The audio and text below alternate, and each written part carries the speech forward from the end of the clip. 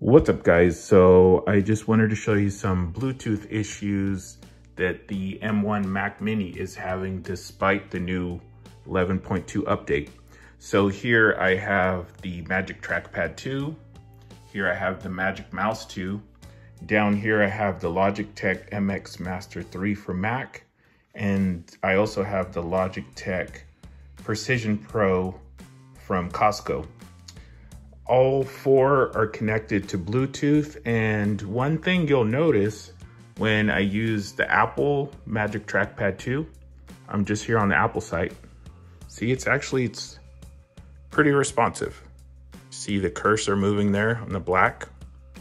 The Magic Trackpad 2, same idea. Can scroll up and down, no problem. Same with this. But then when you move to the Logitech, and this is not, cheap stuff. This is definitely a high-end mouse.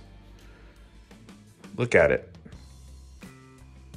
Can't control it, super jittery. The scroll is, again, super jittery. Look at that. The Precision Pro mouse, same story.